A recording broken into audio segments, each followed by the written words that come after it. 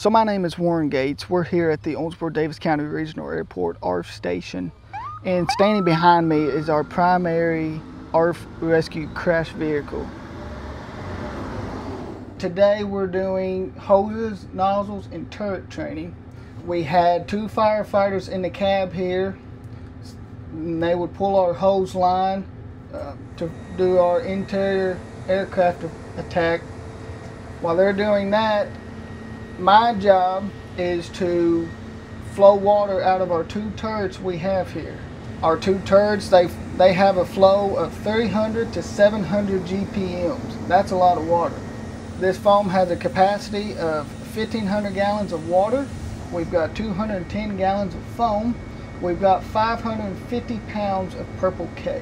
Water, as you may know, water is a cooling agent. That is a primary extinguishing agent. In foam, we also have foam as a suppressing agent. Foam, like if we've got fuel on the ground, it's a suppressor. We suffocate those vapors. That's why we would use our foam.